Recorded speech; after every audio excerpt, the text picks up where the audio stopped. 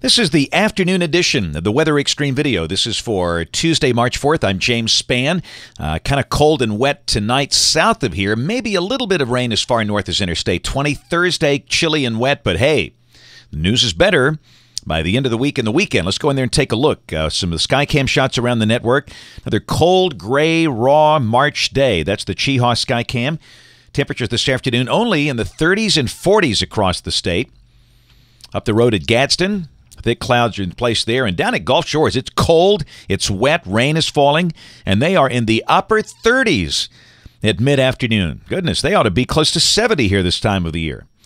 Pretty impressive wave train across the southern states. You can see one pushing precipitation across Louisiana and parts of South Mississippi. The next one out around the Four Corners. We'll deal with that one on Thursday.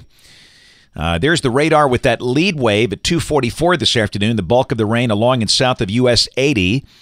In fact, it looks like there could be a bit of sleet mixed in with that rain down to the south of Lounsboro in Lowndes County between Selma and Montgomery. But so far, nothing happening up this way. We'll still mention a slight chance of some light rain, Tuscaloosa, Birmingham, and Anniston, but the big rains should be south of here. And yep, doesn't look like March. We should be in the 60s. We're only in the 30s and 40s at mid-afternoon. Birmingham, 43. Tuscaloosa, 39. Columbus and Meridian, 34. And look at Mobile. They've got 37. New Orleans, it's Mardi Gras. They're sitting at 39 with a soaking, miserable rain falling. That's not exactly Chamber of Commerce weather. And around the nation, the cold air extends north to the Great Lakes. But it's encouraging to see it starting to warm up in places like Denver and Amarillo and El Paso. And we think we'll finally break out into warmer weather late this week and over the weekend. Winter weather advisories in effect this afternoon. Parts of Louisiana and southwest Mississippi. You'd never expect to see that on a March afternoon. But generally speaking, the weather relatively quiet for much of the nation. And here's the rain over the course of the next 5 days. This carries us through the weekend, through Sunday evening at 6 o'clock. The bigger number should be east of the state.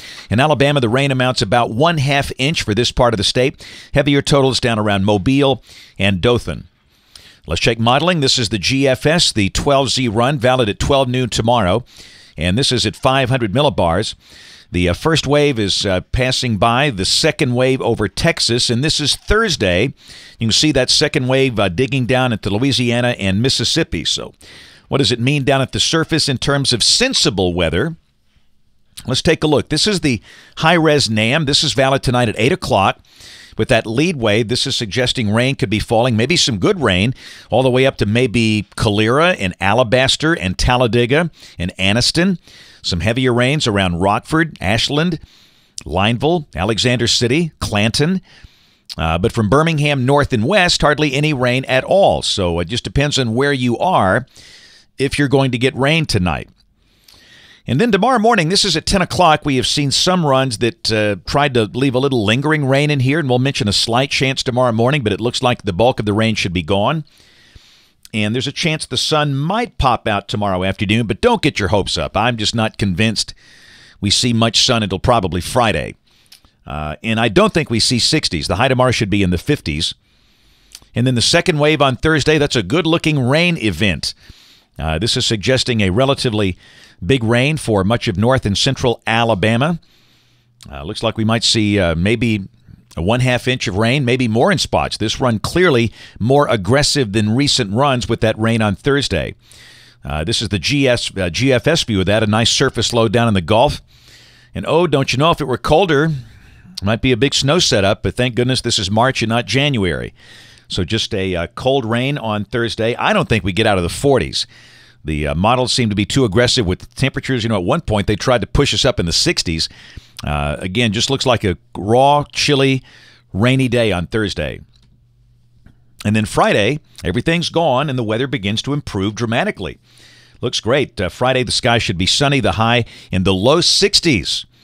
That'll be like a heat wave. And then Saturday, what a beautiful day to kick off the weekend. Lots of sunshine, the high around 70. Doesn't get much better. Sunday, we have seen some uncertainty with model runs. Let's see what this batch suggests. This is Sunday at midday, troughing back over West Texas, and down below that, the A new run of the GFS keeps the rain well west of the state, and this is in line with the European and other runs. So we're beginning to think Sunday will be a mostly dry day, and we'll kind of phase out that chance of showers on Sunday. And no cool air. The high should be close to 70 on Sunday with the rain well to the west.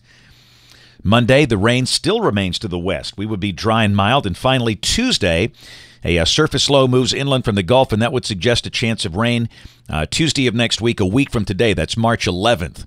So confidence is increasing in that idea.